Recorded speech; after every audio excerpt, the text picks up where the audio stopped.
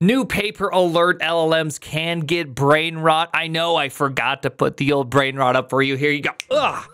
Subway Surfer just for you, because I know you can't actually focus longer than a few seconds. A few good old Texas scientists have made a remarkable hypothesis that continual exposure to junk web text induces lasting cognitive decline in large language models. That's right, not only is it bad for you, yes, you, it's also bad for large language models. I know they're not humans, they're not actually thinking, they're not actually reasoning, but just some amount of brain rot makes them incapable. It greatly harms them both in how they solve problems and also in their behavior. First off, I'm only going to look at part of the test, the M1 category. I find M2 to be not that entertaining, and the results just seem a little bit confusing to look at. But M1, it seems a lot more clear that there's an effect of brain rot on these LLMs. So what is M1? M1 are going to be short and popular tweets is considered the brain rot. And then the control data would be long and unpopular tweets. You can imagine these as pretty much any LinkedIn post, right? Just teaching you about B2B sales and nobody cares. There were 5 separate setups, a pure junk one, like an 80-20 mostly junk mix, a 50-50, a 20-80 mostly control mix, and then a pure control mix. Now, of course, is the control not junk? I mean, I can't imagine that it's not just filled with crap. But the whole idea is that these short, popular ones actually are the big problem when it comes to models. Each one of these 5 setups then go through continual pre-training. If you're not familiar with that, it just simply means hey, I already have a model that's been pre-trained and had instruction tuning on it, but we're going to do another round of pre-training on it. And that will inevitably adjust some of the model's weights and will kind of change its behavior. You know when ChatGPT used to say, hey, my training cutoff date was 2023 or whatever it was? This is a way that you can kind of avoid that whole situation, is that you can continually train it on new data and then do some instruction tuning on the top of it. Thus, you have a well-behaved model with up-to-date information. All right, so after training it with all the junk in the control, it then tested against reasoning, long context, safety, and personality to see what happened when you fed it a bunch of short and popular tweets. All right, so first up on the test was the reasoning results. Now, the reasoning results were probably the most clear and shocking example of what short and popular tweets do to these poor LLMs, okay? They completely fell apart. To put it into perspective, by the way, Facebook's Llama 3 8B Instruct was trained on approximately 15 trillion tokens.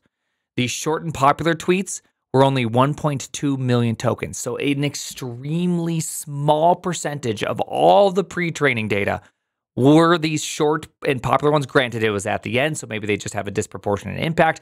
But nonetheless, up top, you can see the junk ratio. So it's 100% junk on one side all the way to 0% junk. Remember, 0% junk. 0% literally just means long and unpopular tweets. So still very likely could be junk. They just obviously have much less impact on the model. And what you're looking at here is the reasoning test. They're using ArcAGI as a reasoning test. If you're not familiar with ArcAGI, here's a great example of it. So what it does is it gives the model 3 example inputs and then gives it a test, and the model is expected to solve this test. So let's look at the 3 example inputs.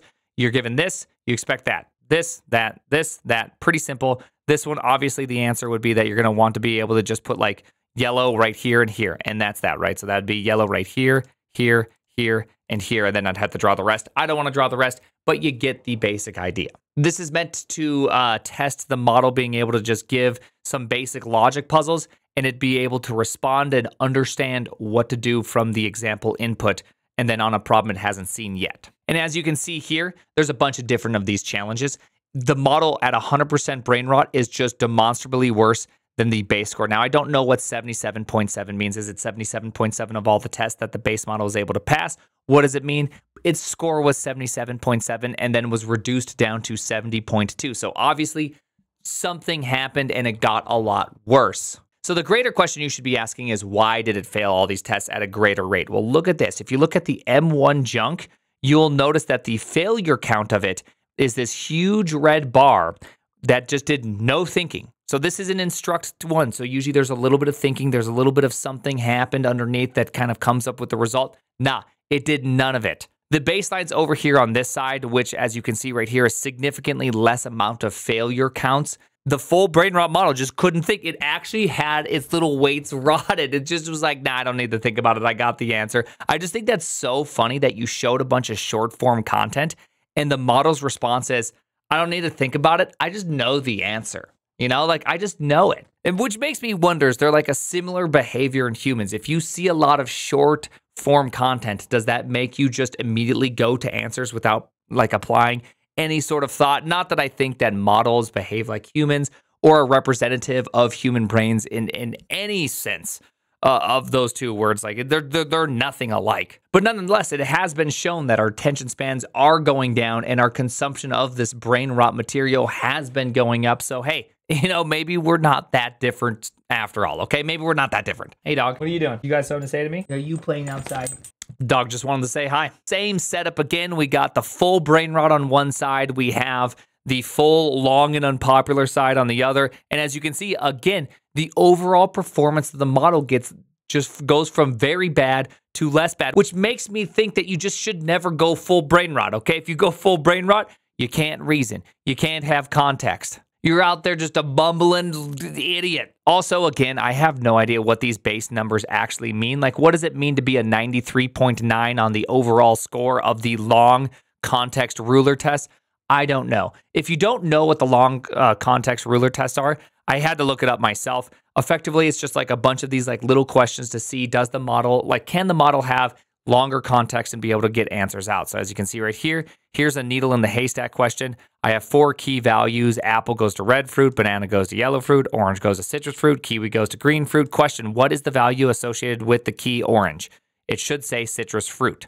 In other words, it's just simply testing how well the model can like track the context and produce an answer. And as you can see here, everything goes way down. The overall score is significantly lower than the base overall score. The variable tracking, which is shockingly lower, is just like absolutely plummeted. They cannot track a single variable out there. I am curious if the reason why the long and unpopular outperforms the short and popular has nothing to do with the popularity and has simply to do with the length of the text. If you were to train it on a bunch of just short text, regardless of it being popular or not, would you see the same effects? Does the shortness of it just kind of make it so that the model has a hard time with next token prediction? Because remember, this was trained during pre-training, meaning that it's doing the N+1 next token prediction algorithm and adjustment with back propagation. So it's kind of like whoopsie poopsies. Maybe it just makes it worse due to just simply the length of that window that's being next token predicted.